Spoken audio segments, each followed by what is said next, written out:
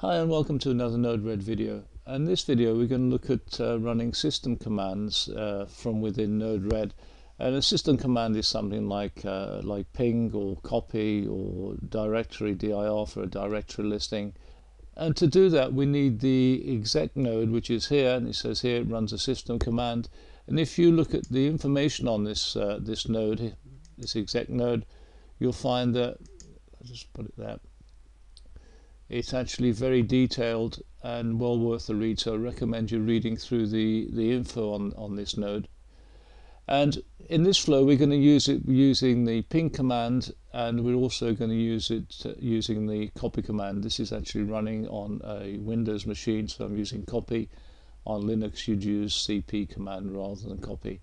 I've chosen these commands because they're really standard commands, and they're available on Windows, and they're available on Linux, so you can actually do this flow or install this flow on your own machine, and you can run it. So let's have a look at the ping command. And if we just do a ping, this is Windows, so we need the /?, it gives you all the available options on the ping command. And normally we just use it with the host and like that. On Windows it defaults to 4, on Linux it actually defaults to just continuous, so you have to use a command line switch, and we'll look at using command line switches with this. So we're basically going to run this command, and we're going to run it from within Node-RED. So here's our flow here, and you can see I've got various ping commands down here, and I'm going to show you the difference between these in a second. And in this one here we're just going to inject the timestamp. The timestamp is just going to kick the flow off. It does nothing else. And if we look at the exec node here, it's just got the ping, and in here we've got the name of the site to ping, which is google.com. I've put a timeout on this as 20 seconds, so if it doesn't finish within 20 seconds the process is actually killed. And that's it, we're done. Now you notice it's got 3 outputs, and the first output is the standard output, which you should see at the console. This is what you'd be seeing here, that output there. The next one is a standard error, and the last one is the reason code, and the reason code is basically did it succeed or didn't it succeed, and a 0 is success and anything else is a fail. And you can use this reason code further on in the flow to determine whether the command was successful or not. So let's just take a quick look and let's run it. So we're just going to put the debug node on, and notice they're all enabled. That's disabled, now they're enabled. And so if I just inject the timestamp, you can see the process ID comes there, this node is active, and you can see the result on the right hand side. Now you can see here that's the standard output, and there's the reason code here. You can see I've labeled these nodes here out, error, reason. You can see here there's the reason, and it's 0, which means it succeeded here, and you can see the results here. So you'd pass this into a function node, and you'd pass this data, and you could use this data in the flow. So let's go to the next one, which is very similar, except this time I'm inserting the name of the host in the payload. And on the ping command we've just got ping, we've got nothing in here, and we've got this box ticked here. So we're going to append it to the payload, and it's going to work the same way as the other one. So let's clear that off and inject. I can see the node active, and there we are there. So now we're going to look at options, and the option I'm going to show you here is a very simple one. This is on Windows. You'd have to choose the option on Linux, and it basically is going to ping it 7 times. Okay, 1, 2, 3, 4, 5, 6, 7. There we go, 7 times. Okay, so it's -n7, and you can see I've inserted it here as part of the inject node. Let's clear that and inject it, and just take a quick look at the ping. It's just saying ping there, nothing else, and we're going to use the message payload to append. So we click on it, and there's the process ID come up, and there it is there. It's pinged it 7 times. Okay, the last one here on the inject node, I'm just using www.google.com, and the ping command, we append the payload, so we're going to append google.com, and this time I'm adding this on the line here, -N7, and let's clear the thing and inject, and again you can see we run 7 times there. Now let me just shoot all the way down to the bottom, and the last ping example here. This time you can see the obvious mistake here. I've got a mistake in the domain name.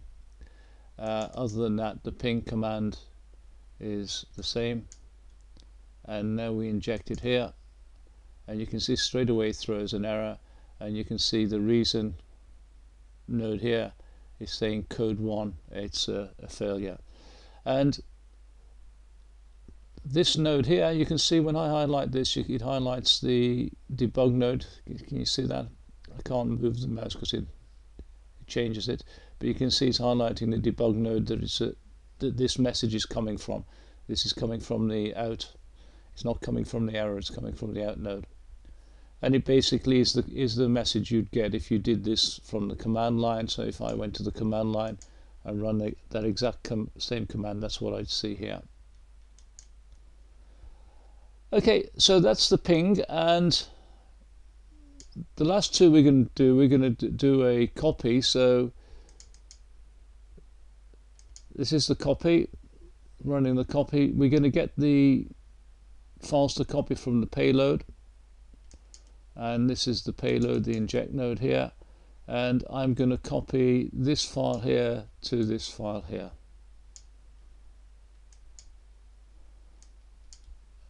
Before I do that, I'll just go and show you the directory. So here's the directory. It's got the file test in there, and so let's run the flow and just inject, and you can see code 0 means a success, 1 file copied. Quick look at the directory, you can see the file there. So let's delete it and go down to the second flow. This time I'm not using the payload, I'm just copying, and I'm using this line here to append to the command here, to pass arguments to the command, should I say. And it's exactly the same as we saw on the inject. And clear that and inject, and again you can see it's worked, and there it is there. Okay, very useful node, the exec node. Very useful if you've got programs you've already written that you need to use from within Node-RED, that you can use them using this node here. I'll just finish off by showing you a practical example I've got. This is from my other website, but it's an internet monitor. I use it for monitoring my internet connections, the download and upload speed, and it uses a command called speedtest.cli or -cli, and I'll just show you that here. It's available, the command is available for Linux and Windows and Mac. It does take arguments, but you can just run it without arguments, and you can see it's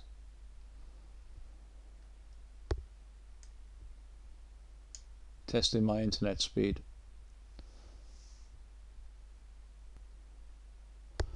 So rather than run that manually, I've incorporated that into Node-RED, and I'll show you the flow I've got, and it's available for download. I say I'll put a link in the video below if you actually want to use this flow as well. And also the demo flow I've just been using is available for download as well. So here's a flow here, and there's a speed test command here. It's using a simple argument. It's JSON destination, which produces a JSON output, and I use that JSON output and I decode it in this function, and I display it on the dashboard here. and I also send it off to a database. You can see it here, so it's been stored in a database as well. And this is what it looks like. You can see here there's the internet speed there on a graph. Okay, that's the end of the video. If you've got any comments, then please leave them below. If you liked the video, then click on the like button below. And if you'd like to get notified of new videos on the channel, then you can always subscribe and click on the bell icon to actually get notified. If you use social media and like to share the video on social media, then please feel free. Until the next time, goodbye.